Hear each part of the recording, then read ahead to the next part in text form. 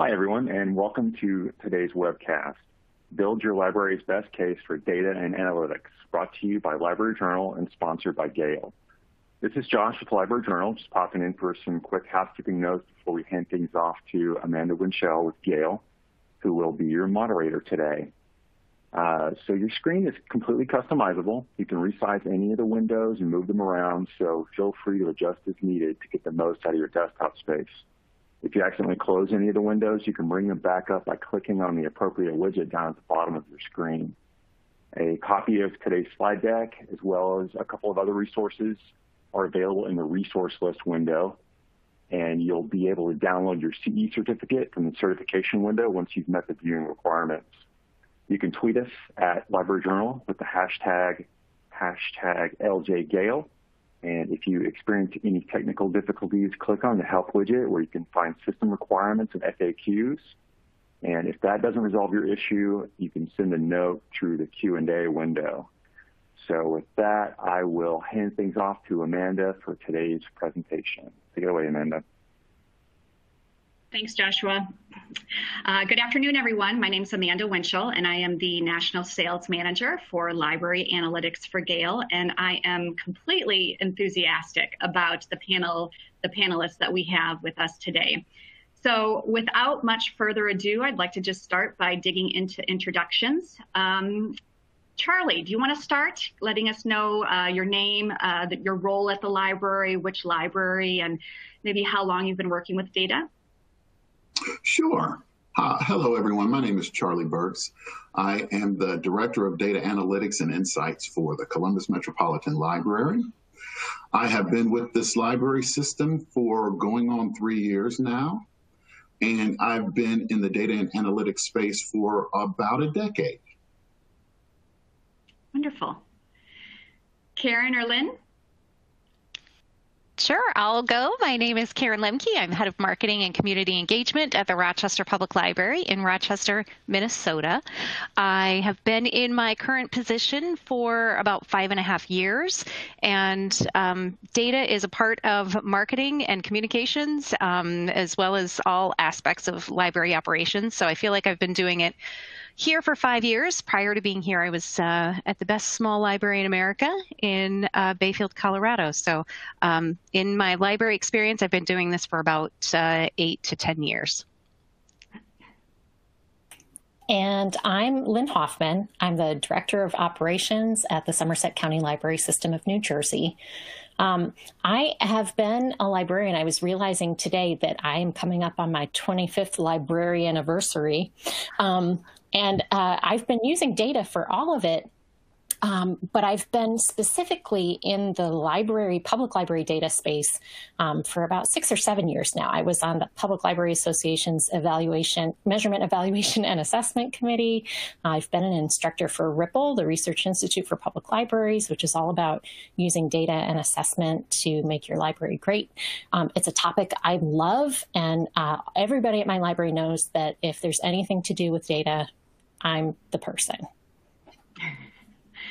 Well, that's fantastic. You guys have a lot of experience behind you. So I think, just to let everybody know, our goal today is to really just have a conversation, right? To have a conversation around data in public libraries and how we can really build this data-driven culture that I think libraries are on the precipice of right now.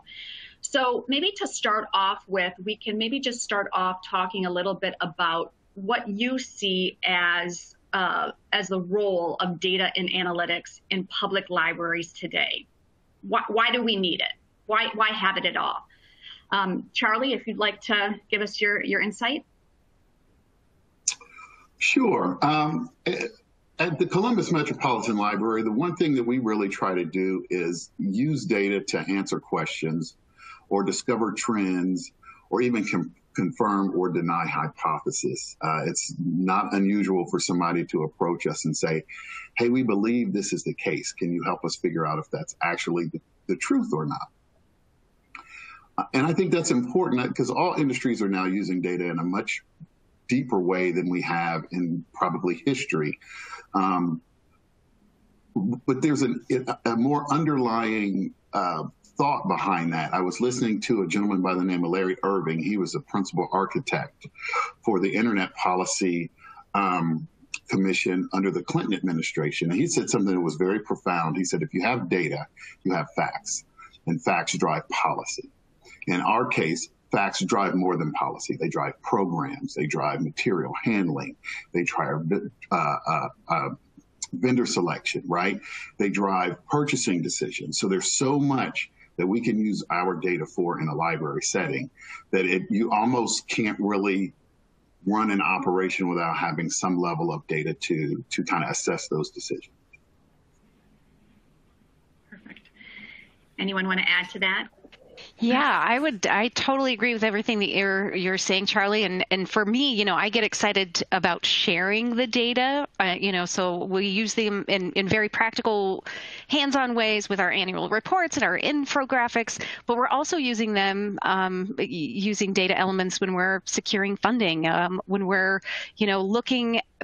We like to say that we like to use the data because it really holds us accountable for all of those strategic decisions and our action plans, and helps us to really prioritize, new initiatives that we have going on at the library. And it also just helps us to fully understand our community rather than really looking and relying on our own assumptions that we're making. So it just helps us to make sure that, like you said, our hypotheses are either correct or incorrect. And then the other way, which is my favorite way because we're libraries, is it helps us to tell our story and put those numbers and those facts and those figures behind the story that we're sharing. Yeah, what they said, definitely the gut check. And I find that to be the case a lot of times with staff who maybe don't interact with all of the patrons who use a service or a collection or a program. They only hear from the people who are having a problem or who have something to say. And if you only listen to those voices, you're not going to get a complete picture of whether your program or service is doing its job. So having some data to be able to confirm that gut reaction, or to be able to say, you know what, the bigger picture actually looks a little bit different, I think is really helpful. I also just love digging into data and just to see what kinds of things it can tell us that maybe we didn't think about before. So we've done some work at my library to look at how people use our branches, depending on where they live, where they've checked stuff out, where they attend programs. And what we know now is that our customers move all over the place. That they have neighborhood branches that they use predominantly, but they're not limited just to those neighborhood branches. So that helps us make decisions about how to manage programs and services. But all of you have a pretty extensive background when it comes to data. You're already sold on it, right? You don't need anybody to talk you into, building this data culture within your organization or anything like that. But obviously not everybody is sitting from that position. If you're already sold on it and you want to help move your organization in that way, how do you do that when you're getting pushback or other individuals don't necessarily share your same philosophy? Any steps or tips and tricks or things to take? I would love to jump in on that. Yeah. One of the things that I've realized, and I want to say off the bat, like, we're not completely there yet at my library. I still have, I'm the data person, but there are still folks who are just like, I don't know why she's asking us to do this. One of the things I've observed though is that working with data can feel really threatening to staff sometimes, and there can be an assumption that the data is going to say something and a decision is going to get made that's not going to be what I want. So my program, I might find out that it's just not having the outcomes that I want it to have, but I've put my heart and soul into it and I love it. And if I have to stop doing it, what does that mean for me? So part of it is to sort of help. What we've tried to do is to be really specific about how we're going to use the data. So if we're looking at program data. We're not evaluating the person who's doing the stuff. We're evaluating the people who are attending it and like, how are they getting something out of the program? It's a hard thing to overcome, though, that kind of feeling of, data's going to tell me something that I don't like about what I'm doing. Has that been your experience, Charlie, Karen? Karen, would you like to go?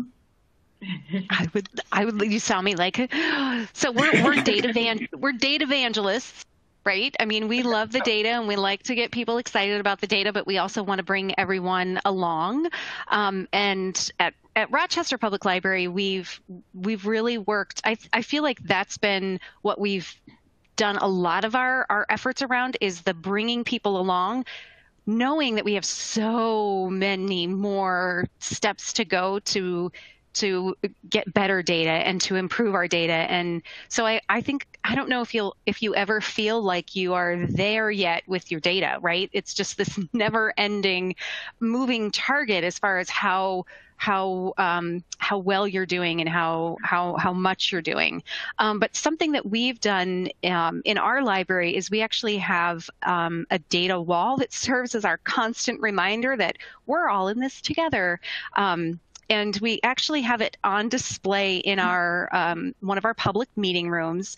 This is used by our library board. This is used by community groups pre-COVID. It's used for programming sometimes. It's a very public space. We have staff meetings in here, and we take our data and we're sharing our data so that it's not just hidden in a spreadsheet on somebody's laptop somewhere. It is very visible. And I think that's been a really good way for us to, just make sure that it's in our face. I mean, just even going through the process of updating it on a quarterly basis is an activity and is a way that we're keeping staff engaged in that. And then we'll use that data wall, again, during normal pre-COVID times, highlighting key areas or key data elements with our board and with our staff members. And it's just been a really great way to, again, reiterate that, these are our targets, these are our goals, these are our benchmarks, and we're watching them together. And just a quick follow-up question on that, Karen. Where is this wall so that everybody can see it? So again, it's in this very public space where we host meetings. Community groups can use it. We have programs that are happening in this wall, in this space. And like I said, our board meeting every month, when it's not COVID, meets in this room. So it's right in the middle of the library. So I want a data wall. I know, everybody should have a data wall. Yeah. And for those of you that maybe didn't catch it, but we do have a slide of the picture of Rochester's data wall. So I did put that up right now, so you can catch that. Charlie, what do you have to add to that? Just that we probably had our most success in any data initiative when we can actually partner with one or more departments. That's not always possible. Sometimes you're brought in to do a very specific job or role, and you gather your data, you analyze it, you present it, and we're all used to being questioned on our data or our methods, or did you consider this, or what about that? And that just comes with the territory. But we really do our best work when we can get with a department or a group of people and say, hey, this is what we're trying to do. This is the data we're looking for. This is our ultimate goal. We'd love to partner with you on this. And believe it or not, most people are more than willing to be a part of the process. And we meet regularly with probably 4 or 5 different subgroups or committees on different projects, various projects. And one of the things that brings me gratification is when somebody can see what we've been seeing all along, right? When they can you can see the light bulbs go off. It's not unusual for somebody to say to me, hey, you've gotten me really excited, or I'm got some things I really want to talk to you about because you're inspiring me to do this or to do that, or I'd love to find out, what this looks like.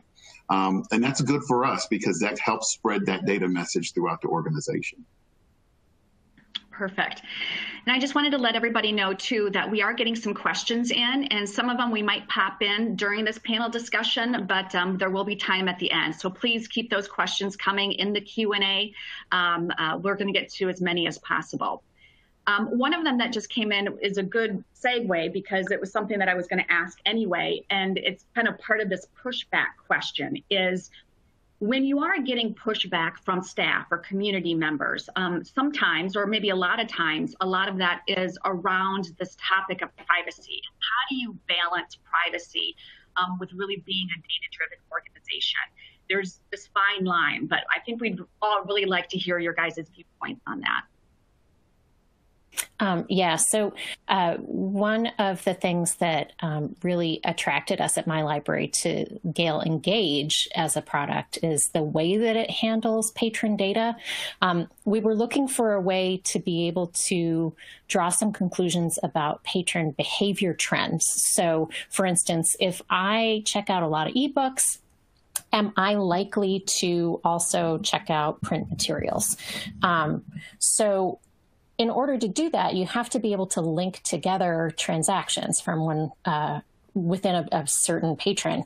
And what Engage does really nicely is to anonymize that information in a way that still allows you to make those connections about what a single user is doing without having any ties to personally identifiable information.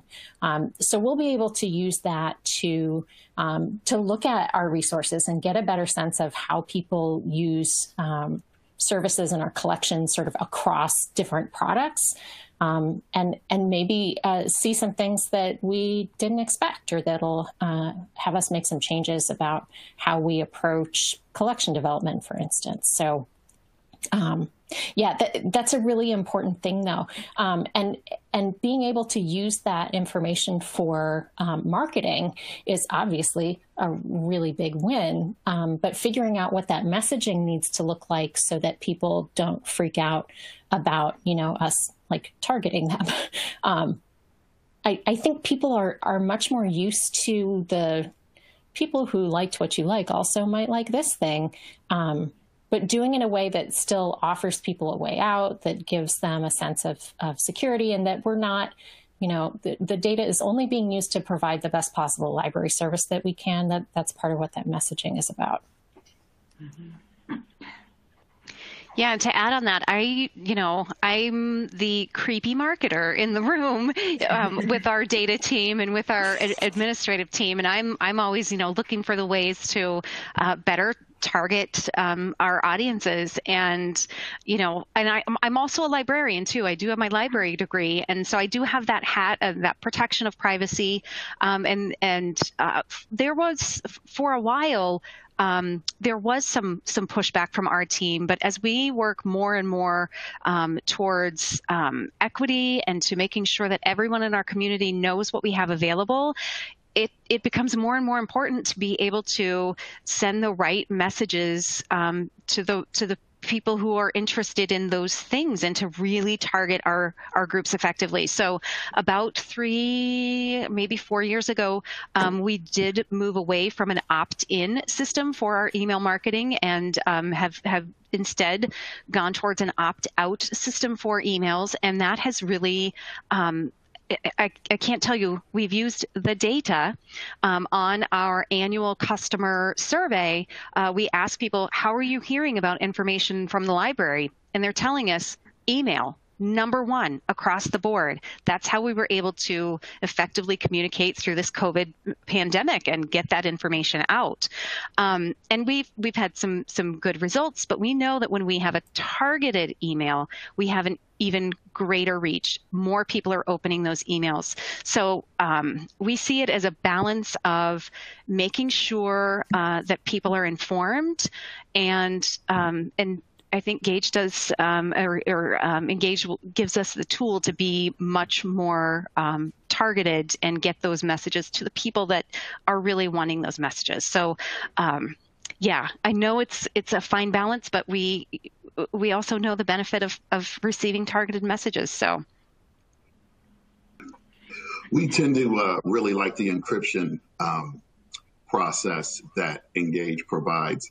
I'm pretty strict on my team about, we're not sending anybody's data anywhere without some level of protection. So even in addresses, we're looking at Latin long as opposed to a physical address whenever possible. But I do like the encryption, that the hashing that Engage provides. It just gives you a sense of security, and it allows you to go on and do your work without necessarily worrying about that aspect. As an IT professional, security is always in the forefront of our mind. So at least with a tool like Engage, you can get your data in there. You don't have to worry about the encryption process. It's secure. You can get your data the way you need it. And that's just one something else you don't have to worry about. Gotcha. Now, with that privacy question, you guys had all mentioned Gale Engage, and each of you has subscribed to either Gale Engage or Gale Analytics in the last handful of months, so it's been pretty recent. Obviously, privacy is really a point that sticks out in all of your answers. Was there other criteria, or what criteria do you generally use when you are selecting a data tool? What's important? Well, for us, it's important to have... Go ahead, Karen. Go. Having something that can do all of the things. And for us, we were really struggling. We could get some data with some of our surveys. We could get some data that was publicly available. We had tried some other products that would give us information, but we were really struggling getting the non-cardholder data, and that's what really attracted us to analytics in particular, because that's where we just struggle the most, and we know that not everyone is a cardholder, sad to say. And I'm sure many of the libraries on this webinar today experience the same thing. We've got these people in our community that could use these resources that we have. How do we reach non-cardholders? So for us, we were looking for something that could get to the non-cardholders, and so we were interested in analytics, but then we know that we have these relationships with our cardholders. So we did both products because we wanted to go all in, and we had nothing better to do this year, right? So for us, it's a big lift, but it's so important because we really want to understand our users. I mean, this is a clear time that understanding who is in our community and who our users are and how we can reach them is so critical right now. So Karen, just to sum that up, so if we were going to say your priorities in a nutshell were patron privacy, understanding your non-users, and then probably being able to understand your users better so you could target market. Would you say that's true? Absolutely. Absolutely. Okay. Lynn or Charlie? Yeah, the all the things argument resonates for me very much, Karen. We actually had been looking at building some capacity on our staff with data warehousing, because what we were struggling with was having data in lots of different silos, but not being able to really correlate it together in any meaningful way. So we'd started to do some research about what it might look like for us to build that ourselves, what the cost would be, what it would take in terms of staff knowledge and expertise. And then Engage was in development. And I was like, oh, that is the thing. And it does just that. It can take in data from the ILS, of course, but also from things like Overdrive or other databases. It can take in data from our door counters. It can take in data from kind of anything that we want to stick in there. And anywhere we have a library card number, that hashing that Charlie talked about can connect behavior from one product to another. So that comparison between ebook and print book use, we actually can start to make that and draw some conclusions about that. having all the data in one place is huge. So for you, Lynn, privacy and data centralization. For Is that sure. what I'm hearing? Okay, yep. Gotcha. And the beauty, just because some individuals out there might not be familiar with data centralization or the term of that, in a real quick, 20-second blurb, what's the value of data centralization?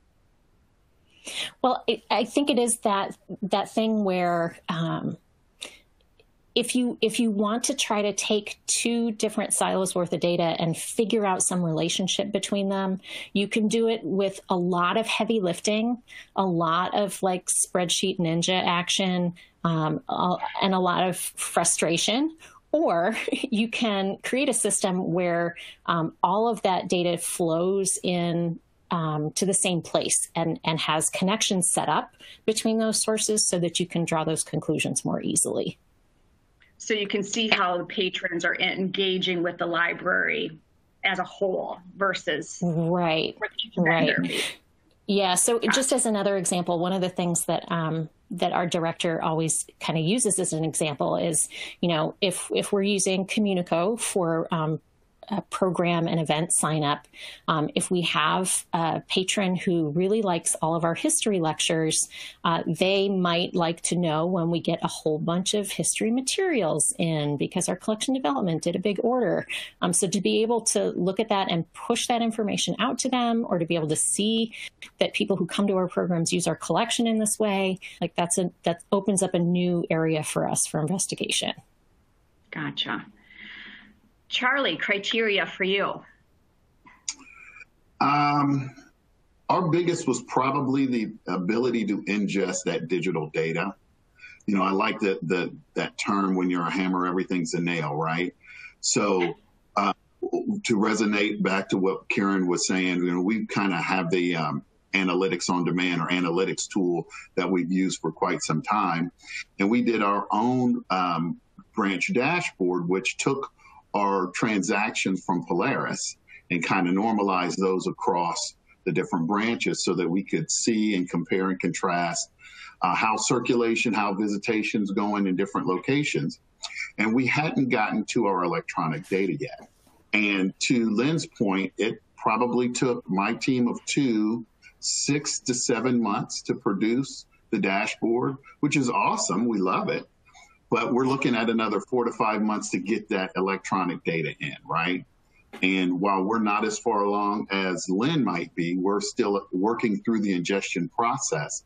My guess is it'll take a couple days to get that same electronic data ingested into that tool that allows us to then see the relationships between our card holders' electronic use versus physical use. And I can tell you that there are some people on my leadership team that are very interested in what that relationship looks like. Yeah. Gotcha. Okay. So data centralization and privacy was also another big one for you, Charlie. Absolutely. Karen had kind of joked around a little bit about, we had nothing else better to do, right? I'm assuming, we all kind of were flipped upside down over the last year due to the pandemic. How did it, or did it at all, the pandemic, play a role in your decision to incorporate new data tools now? Was it a factor? Because I can see it go either way. Some might say, listen, we've got too many other things to worry about. I'm not going to start with anything new. Otherwise, I could also hear somebody say, now is the time to do it. We need to start connecting with our patrons in a new way. What's Absolutely. A better time? So, what's your guys' feeling on that? So I'll be completely honest. For us, I mean, we had, earmarked our marketing budget, and then we had nothing, no programming, we had this funding available. And I said, please, we see the effect of this pandemic. We see what is happening in terms of equity. Can we please shift this in this area so that we can better understand who we are reaching and who we are not reaching, and make this investment? Because it's an investment, but it's an investment that you know, we can't, you talked about, you know, doing your Excel magic, but you have to have the people that can do the Excel magic and that can do the, you know, mapping and research all of the different sources that are all together. And so for us, it was like, of course, this is the time to do this. Karen, you had also, I think, mentioned previously when we were talking about, I'm not going to get it right, but did you guys hire a consultant and it kind of helped to give you various steps? Yes. We were really fortunate to work with Wilder Research on our strategic planning process. And so in 20 years ago, we had worked with them on developing a logic model for our library to, we had our strategic plan in place and we knew we wanted to do some outcomes measurement, but we couldn't figure out how to get from here to here. We needed that, we knew what our goals were, but we really needed like that process in place. And so this is the logic model that Wilder helped us develop. And it really just made it so that we could see the map. We knew we needed to go somewhere, but we didn't know how we were going to get there. And so having this logic model really keeps us kind of on this same path where we're not going off in different directions. And we're holding ourselves accountable by taking those short-term outcomes. And that's what you saw on our data wall. Those short-term outcomes are being measured and we have them up in a very public space. And so it was really great to work with Wilder. And we're actually looking at ways that we could potentially work with them in the future, because we just know how valuable it was to have an outside entity help us through this process. And so one of our first steps in using the Gale products is actually building some kind of dashboard of who we are. And I know I will be picking Charlie's brain much more, because it sounds like he's already done this work, so he can give us some great insight. So yeah, we know that we have more work to do in getting that up, because it's amazing how what the value is of seeing things on paper and having something written out, to just like a strategic plan to keep us all headed in the right direction. Gotcha. Lynn or Charlie, do you have anything to add in regards to the timing of your decision and whether or not the pandemic played a role? For us, it really didn't. Per se, we already were on the hunt for this sort of centralized data aggregation and analysis tool. We kind of put it on the back burner a little bit while we were kind of trying to create a whole new service model for the public library, but then picked it back up again in the fall. And one of the things that I think it's going to help us do that we've been talking about is think about, what are the key performance indicators that we want to pay closer attention to? So we've traditionally looked a lot at physical circulation. That is kind of meaningless if you're close to the public and not doing curbside for several months and there's no physical circulation to look at.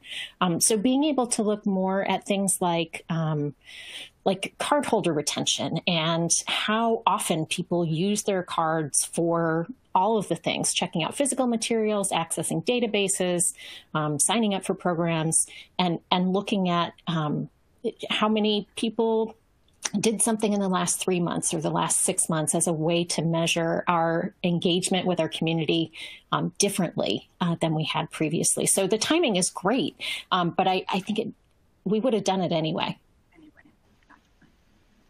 I can tell you that timing was really important for us. The way I understand it, our data team of 2+ me is actually pretty large in this space, although I would advocate for more people if at all possible, if anybody's listening. But we were already stretched thin in the midst of COVID. We were doing social vulnerability studies. We were looking at unemployment data. We were trying to help figure out, what processes we could still monitor and measure and we could deliver in the midst of the pandemic. And like most people, we were in various states of opening or reopening. And, we had just rolled out our big dashboard. And now we were being asked to do 2 more dashboards. And, any additional help in this space is truly valuable. So to know that there was another tool out there that we could leverage that took some of the weight off of us trying to do that work manually made all the sense in the world. Gotcha. So kind of in summary, if somebody had said to you, I'm trying to build a culture of data in my organization, in 1 or 2 minutes, if each of you could just give your biggest piece of advice on how to do that or the mindset to take, please share. So my best piece of advice for getting started is to figure out who your allies are. And you can do that in a couple different ways. Hopefully you've got someone in your administration, your director or someone else who is already on board, who's been sold on the whole idea, because that kind of support is really useful.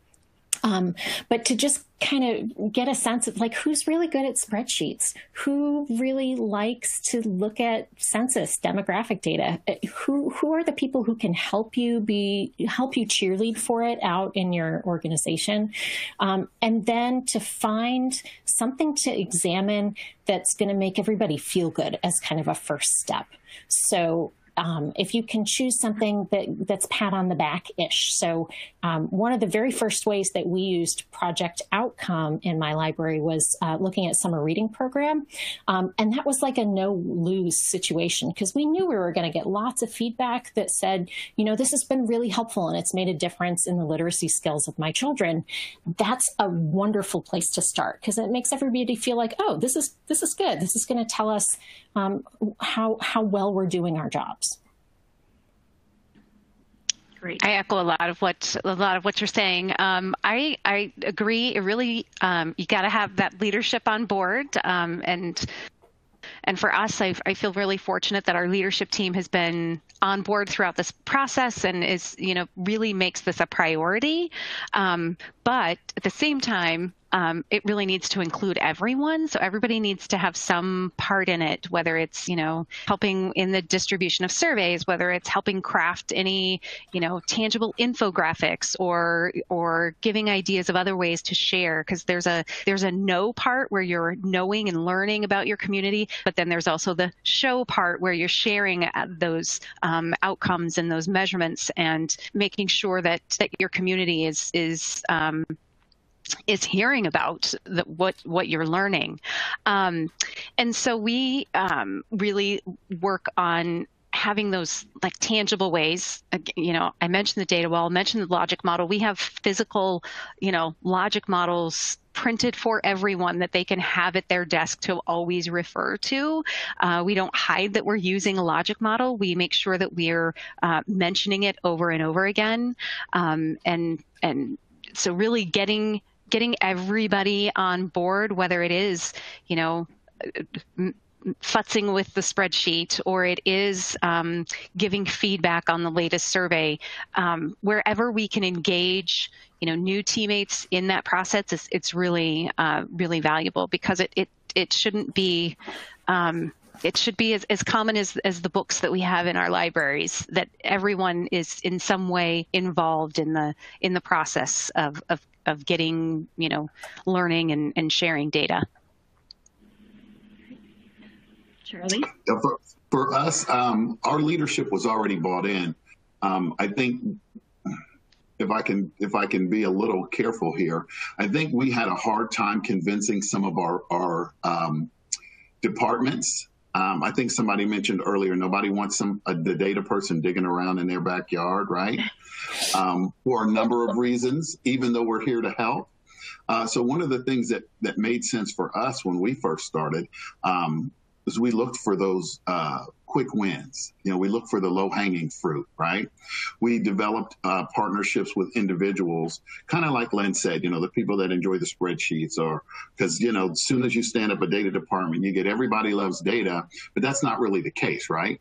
But you can easily find those people that you can partner with to to then build relationships with. And one of the great things about what we do at CML is we have people in other areas that regularly partner with my team members. So it's help in this area, it's help on that analysis, or can you get this data for me? And that allows our influence to spread throughout the organization. Perfect, gotcha. So to sum it up then, basically finding your allies, and I think the common theme is transparency, right? And getting everybody involved, because if you try to, do it behind their back, even if that's not intentional, obviously, people are wondering what's going on. So being completely transparent about what you want to do and obviously the value that it brings, not just to the organization, but to their department or to them individually, right, will help get them on board. So from here, I think what we'll do is Gale Analytics and Gale Engage were mentioned a few times. So I'm just going to take a few minutes to describe to everybody really what those tools are so that everybody has a little bit of context. And then what we'll do is start thinking about, I'm talking to the audience now, start thinking about what are some of your takeaways? What were some of the things that you have learned from what these three individuals have said, and put those in the chat. If you use the chat, everybody can see that. The entire audience can. If you put them in Q&A, only the panelists can see it. So if you have a question, go ahead and put that in the Q&A. If you want to share what it is that you've learned thus far from this presentation, please put that in chat, and I think we'll feature some of those a little bit later on. So to kind of go into, just to take a minute with what Gale Analytics is to start, because that's been mentioned a few times, is Gale Analytics really allows a library to take one data set. It could come from anywhere, but the minimum that's needed is really an address, right? And that information is uploaded into the tool and is married with the external information that Gale provides. And that information is census data, American Community Survey data, demographic, geographic, and Experian lifestyle data. These two data sets come together and are married based on the common denominator being that address. And so what happens then is that data is processed and then it comes back to you, the library. Nobody else has access to it. Gale doesn't, no third party does. That information comes back to you in the form of a Tableau dashboard. That Tableau dashboard, then you can use, almost sky's the limit with that thing. You've got basically charts in there. You've got maps in there. You can create mailing lists. You can use filters to drill down into, various demographics, various groups. You can understand the lifestyle characteristic. But I think the biggest thing to understand with Gale Analytics is it's really giving you a view of who your patrons and non-patrons are outside the library, who they are as an American consumer is how I like to put it. So think of Gale Analytics as a really deep view of who your community members are, patrons and non-patrons outside the library. Now, when it comes to Gale Engage, that was the second tool that was mentioned today. Gale Engage really complements Gale Analytics in the sense it really gives you a deep view of what's happening in the library. As Lynn so adequately described, Gale Engage really centralizes data. So it takes data from, could be ILS, Overdrive, Hoopla, program, door counts, Wi-Fi, basically whatever it is that you want.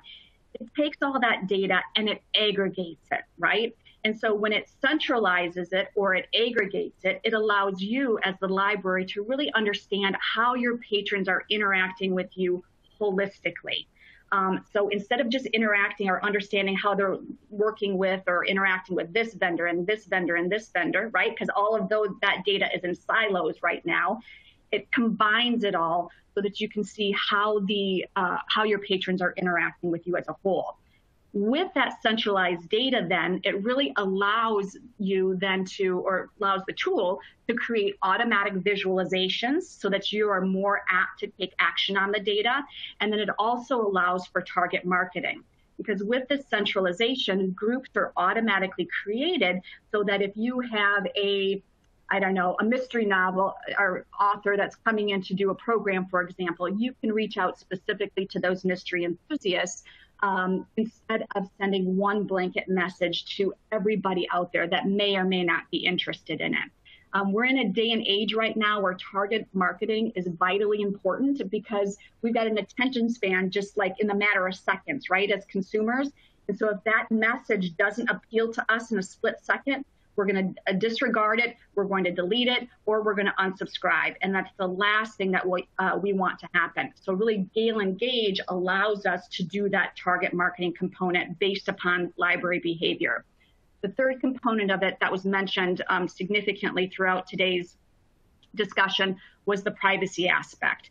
So in addition to the automatic visualizations and the centralization in the target marketing, all of the patron ID is anonymized. So you have no idea, even as the library, who you're sending targeted marketing messages to, because everything is anonymized and encrypted. So that information is not even available.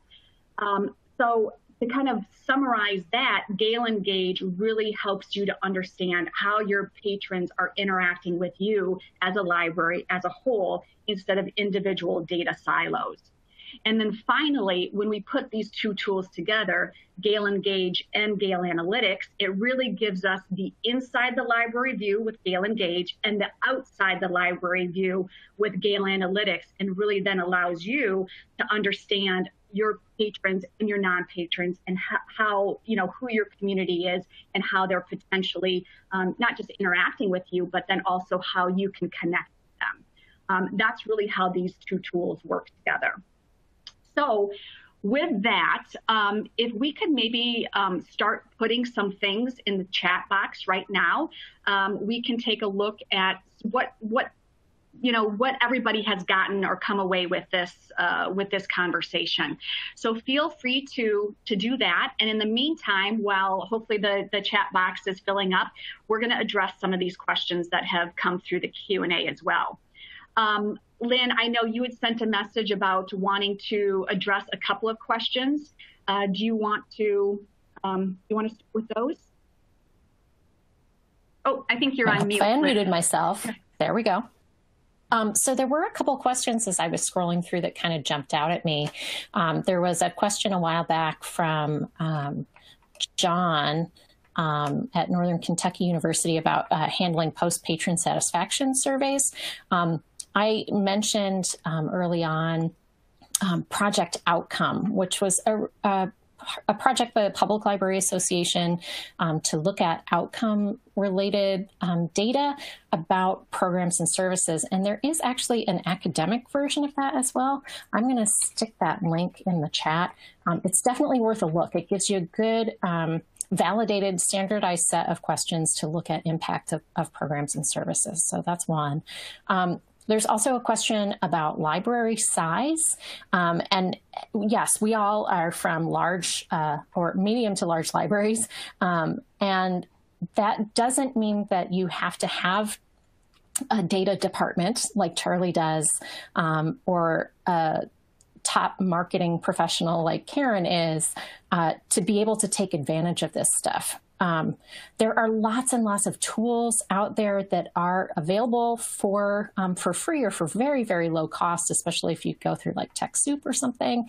It does require that you sort of bone up on your data knowledge and skills, but there's also lots of great free training resources out there. And I'm going to put a bunch of links in the chat because I'm a librarian and I want to cite my sources. So there are three things here. One is the Research Institute for Public Libraries, Ripple, InfoPeople, and WebJunction. All three of them have great resources for learning how to use data and evaluation and assessment in your library. And then the third thing that I would say really quickly is thinking about Engage. We're going to use it and we're going to do stuff with the data ourselves. And we have a marketing department and a fantastic director of marketing. But if you're a small library and you don't have that staff, a product like Engage can give you some of that kind of expertise and insight without having to have the body in the building to do that work for you. So a lot of what Karen has been doing at Rochester up until, now they're getting into Engage, she's been applying her skills and expertise to the data that they have. If you don't have that, you can kind of hire out for that at a rate that's going to be cheaper than actually having the person on your staff. So it's definitely worth looking at, especially if you look at it kind of through that lens, the value of that marketing and outreach that you get for it. Perfect. And maybe it would just benefit everybody if we could just each go around and give the size of our service areas or pop serve. Sure. Somerset County Library System, we're 10 branches and we serve about 190,000. And we're Rochester Public Library with, again, that single branch location and a bookmobile, and we serve about 150,000. Columbus Metropolitan Library has one main library, 22 additional branches. I am not going to guess on what our patron size looks like. I have some numbers, but I'm not sure that they're 100% accurate. I will say that Columbus, Ohio has a population of about 1.6 million. Now, we're not the only library system in that area, but we are the largest. Okay. And Karen, the system that you came to before, that was smaller, wasn't it? Or am I mistaken on that? That was super small. So yes, okay. Best small library in America, Pine River Library, Bayfield, Colorado. Thank you for the shout out. Still love my old library. That was much smaller. So the population, I want to say it was roughly 10,000 cardholders. So much smaller. And I get it. So that question resonated with me because it is such a completely different world. I know when I was at my library in Colorado, a lot of time spent doing double duty where you're working the desk and doing marketing and working on those things while you're also working the desk and might need to go shovel snow later. I mean, it's a very different world. So, but not the world that Charlie's living in with some data people. So for us, I mean, we're really doing a lot of things where we're kind of figuring things out on our own and maybe making some mistakes and learning along the way of what works and what doesn't work. We have developed a standard set of questions that we are using year after year and making sure that we're recording our methodology, which we weren't doing maybe 5 years ago, but we're doing now. So I think that was something that I didn't mention earlier that I wanted to mention was, give yourself a little grace to learn along the way, because sometimes you'll think, oh, this is an amazing survey that I'm putting out, and it gives you nothing that is helpful. And that's okay, because you learn from it and you get better from it and then can apply that. But then having a vetted tool for us was really important because we know this can take us to the next level. So very excited to be using this more and I'm sure making mistakes along the way here as well. But again, learning and growing, because that's what we want to do. That's how we get better. Right. Absolutely. Charlie, what was that quote that you said in the beginning and who was it? If you have data, you have facts, and facts drive policy. Larry Irving. Okay. Larry Irving is he's kind of for us old IT guys, an internet guru. But yes, his quote was, if you have data, you have facts, and facts drive policy. Perfect. Somebody asked that. Also, another question here for anybody. Have any of the speakers engaged in data training for staff? Why, yes. Yes, I have. What do you want to know? I think maybe sometimes I get a question on that, like, is it valuable? What do staff need to know? Are they interested in it? Is this part of the process of getting people engaged and, and to have that buy-in with data? It was a general question, so anything you want to add? Yeah. I will say, so I have done data training, stuff that's about specific tools or specific methods. But I think the thing that's even more important is to try to get the same message out to everybody about why we're even doing this in the first place. And what I always try to frame it in terms of is, so what? Like we're providing this service. what are we expecting to happen as a result? What's going to happen in the lives of our community members if they attend this program? Why are we doing this thing? And if you can start with that, that helps you to figure out which things you need to measure in order to find out whether or not you're successful. So like the big thing that I emphasize in training is knowing, figuring out why you're doing the thing is often the first point in taking that data journey. Gotcha. We've got another question here. It says, what is the minimal amount of and most essential personnel for building a public library data analytics team? One. One. Tongue in cheek, I would say the minimum amount is 0. You just have to find someone who wants to do it, but that's not really a team, is it? Charlie, you go. No, you're really, really close to what I was going to say, Lynn. You need one person. You need one person who's committed, right? And your team doesn't have to be a traditional team. You can always use, I can't use the term virtual because that means something else right now than it used to, but you could do some sort of soft team where you can borrow someone from every department that wants to be a part of an initiative. And you start by having coffee and talking about what data you have and what data you don't have and what data you need and that project somebody asked you about that you just can't seem to get to. And that conversation snowballs into bringing in a sponsor or a leader or somebody in the organization who might be willing to put a little bit of money behind an initiative like that. Or you bring in a professional from another organization that can kind of help guide you in that direction. But I think starting small, especially for small libraries, that's going to be important, but you just got to be committed. It was interesting for us. So we started with 2, myself and a colleague. You know, when we said, you know, we're going to be working with these products, everyone was on board, but they were like, this is your thing. And then once we started talking about this work that we were going to be doing, all of a sudden there were others that were like, ooh, that kind of sounds interesting. Can I get invited to that party? So now we actually have a data team of 6 of us that are meeting. That we've got our 2, myself and my colleague, that are working as kind of the leads, shared leads of this team. But we have a group of 6 that want to be involved, which is fantastic because again, we want that buy-in as we keep going along. But it also gives us a small enough group that there's some consistency because, you know, it can get, I wouldn't want a group of 30, let's say. I want 30 ambassadors who are behind and excited about it, but I could see it being challenging working through the data with a large group. So I think a nice, small, manageable group is a good group. Gotcha. And we probably only have time for maybe one more question. Charlie, could you share some examples of data gathering projects that your library cooperated with other municipal departments on? Sure. We worked with a group called MORPC, Mid-Ohio Regional Planning Commission. They do a lot of development and transportation studies and provide data in those areas. So we regularly go to them for service area projections and population projections.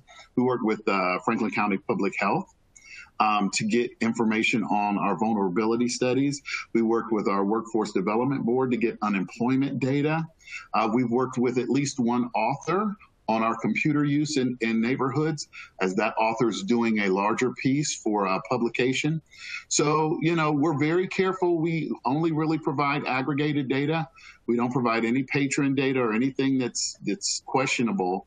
But if there's a need or an opportunity to serve the community, we're always willing to partner. Perfect. Thank you. So just wanted to mention some of the takeaways here. Making the process transparent. That was one. Organization will always be growing and making mistakes. The term data centralization is really key.